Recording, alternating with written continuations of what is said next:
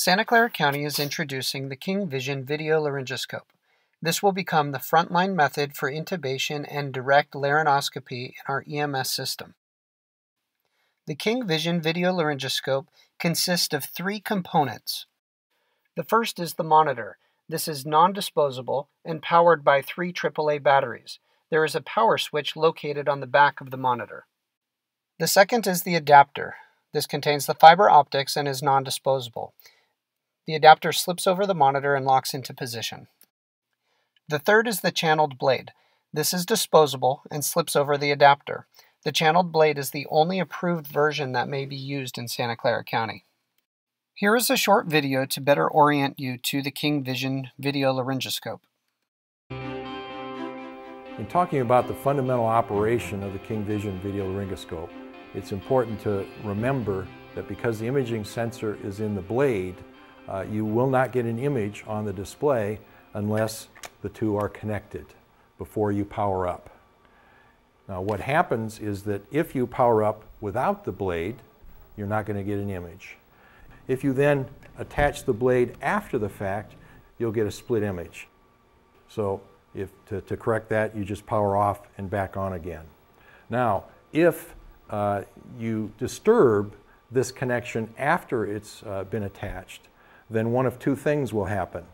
It will either provide a frozen image, or the screen could go blank, like that. So it's important to hold this in a way to avoid lifting on the display and disturbing this connection in use. There are several things to remember prior to use of the video laryngoscope. First, only the channeled blade is approved for use in Santa Clara County. The ET tube shall always be preloaded into the channeled blade. Make sure the end of the ET tube does not stick out past the tip of the blade. Doing so will change the trajectory of the ET tube. The King Vision will be loaded with the ET tube and bougie prior to any intubation attempt. Here is a video to properly demonstrate the use of the King Vision Video Laryngoscope. There are two blades that come with the King Vision system. There is a channeled blade and a non-channeled blade. If you can see the channel running right here, this is the channeled blade. Now we use this blade exclusively. We don't use the non-channeled blade, and my tip is to always use the channeled blade. Now the reason for that is this is also a hyperacute blade. Both of the King Vision blades are hyperacute, and what that means is this uses a non-displacing technology. For example, it goes in and wraps around the airway structures, the mandible and the tongue, and has a camera at the end to give you a great view of the epiglottis and the vocal glottic opening. As opposed to direct laryngoscopy, which is a displacing technology where you have to lift up and away and move those structures out of the way. The benefit of using a hyperacute or non-displacing blade is that you can almost always get a really good view of the glottic structures. The problem is that because it is no longer a line of sight intubation, you can't always get the tube to go where you want it to. That's where the tube comes in. With some of these devices, with the non-channel blade, you have to use a rigid stylet. The channel allows you to avoid doing that. So we always use the channeled blade, and that's my tip. The next thing that I recommend is how to hold the device itself. The King Vision has a very nice handle on it. The problem is that it's a very nice handle and encourages people to hold it here. So even though this is a great handle, if you hold the device up here, one of the things we learned from trial and error is that you're very prone to inserting the blade too deeply. My recommendation is that you hold it very low on the blade. Now this does a couple of things. One, it removes your desire to use this as a tool that you have to use a lot of strength for. So you don't have a lot of leverage on the blade if you hold it low, and it turns out that's a good thing. This is not a device that you need to use a lot of strength with. This is not a brute force device. Video laryngoscopy, and actually direct laryngoscopy for that point, really should be something you use with finesse. So hold it low and light. I mentioned that this is a non-displacing blade, so try to overcome your desire to use it as direct laryngoscopy or as a displacing technology. If you grab the device, go in and try to lift up and out like you would with DL, you're going to decrease the size or the quality of the view that you get. Plus you put an awful lot of pressure on the end of the blade, and the blade is just not designed for that. So low and light, and remember that the tip is wrapping around the tongue, not lifting the tongue out of the way. With DL, we spend a lot of time talking about inserting the blade off to the side and sweeping the tongue out of the way. With VL, you're using a wider blade. Insert the blade to the midline.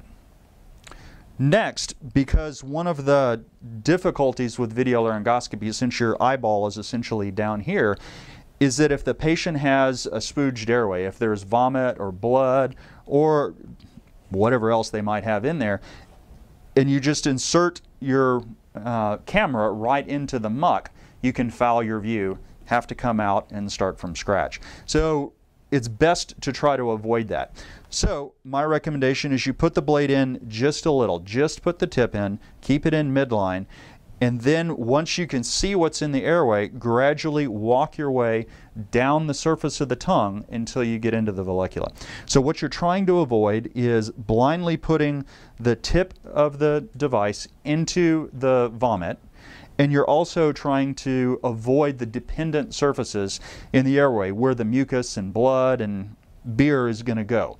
So that stuff is going to fall down to the posterior surface of the airway. You want to make sure your camera stays anteriorly. So start with a midline insertion, and what you want to do is just walk down the tongue. Well, let's say that for whatever reason the tube wasn't going in. The next tip is to rotate the tube a little bit and have it pass. But if that doesn't work, use your bougie. Advance the bougie in, rotate your tube. See, that's where I needed to rotate the tube. Advance the bougie in, and then advance the ET tube over the bougie. A couple of troubleshooting things that are useful. We hear a lot, or we used to hear a lot before we really implemented some of these steps, is I got a great view of the cords, but I couldn't get the tube to pass. The reason for that is almost universally you're too deep. And that's one of the reasons that we say hold the tube or hold the blade low and light. So if you go in too deep, you're not likely to be able to see the epiglottis. You may have what looks like an incredible view of the cords, but if you can't see that epiglottis, the odds are that you're at the wrong angle and your tube is going to go straight into the esophagus.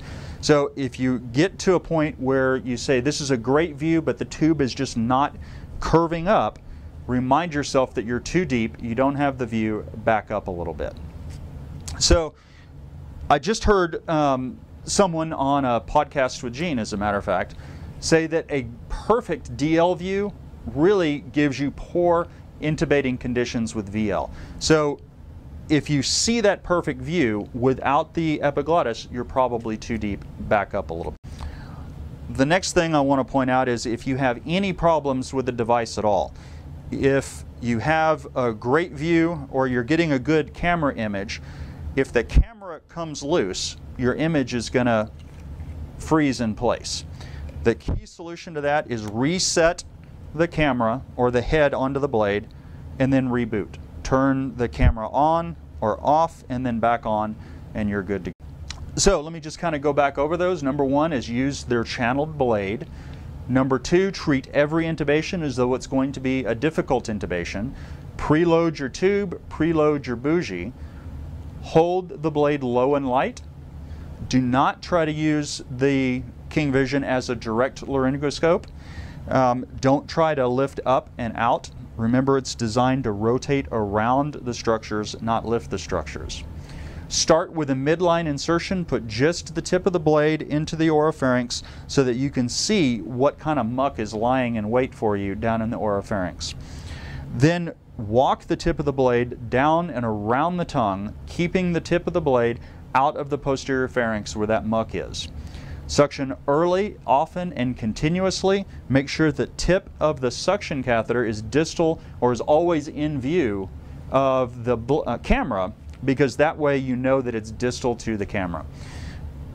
If there is a continuous source of fluid or muck, make sure that you just hub your suction catheter deep into the esophagus or deep into the oropharynx so that you're acting like an OG tube. Make sure that you get the view, and what I mean by that is make sure you have a great view of the epiglottis. I would recommend you don't try to pass the tube if you can't see that epiglottis, if you can't see that view. If the tube is going off to the side, rotate the tube a little bit to pass it through the cords. Remind yourself if you're getting a great view of the cords but the tube won't pass, you're probably too deep. Back up a little bit. Remember that you can, if you can't get the entire device into the oropharynx, to make that turn, decapitate it, put the blade in, recapitate it, and if you ever have a problem with the view on the camera, reboot it. Turn it off, reset it, turn it back on. To review, only the channeled blade is approved for use in Santa Clara County. The King Vision will be loaded with the ET tube and bougie prior to any intubation attempt. Although not required, it is highly recommended that you hold the King Vision lower than the handle as illustrated in the video. This will greatly decrease the chances of over-manipulation and placing the King Vision too deep. Think of the bougie as your plan B. If for some reason the ET tube cannot be directly placed, do not panic. Deploy the bougie and have it guide the ET tube into position. Since CPR will not be interrupted during intubation, there is less emphasis on periods of no ventilations. Move away from the old adage of you have 30 seconds to intubate. You have more time than you think. If there is any trouble with placing the ET tube, keep calm. Attempt to twist the ET tube into place or utilize the loaded bougie to assist with the placement. Santa Clara County paramedics will now have the choice to use a traditional laryngoscope or the King Vision to perform intubation. Please note that the King Vision is the suggested choice. Remember, the bougie must be loaded into the ET tube when used with the King Vision. It, however, only has to be utilized if the provider cannot place the ET tube in the trachea. The bougie is still required if intubating with the traditional laryngoscope. All other criteria stated in the protocol will still apply. Should you have any questions, please feel free to contact the Santa Clara County EMS agency at the email address listed here.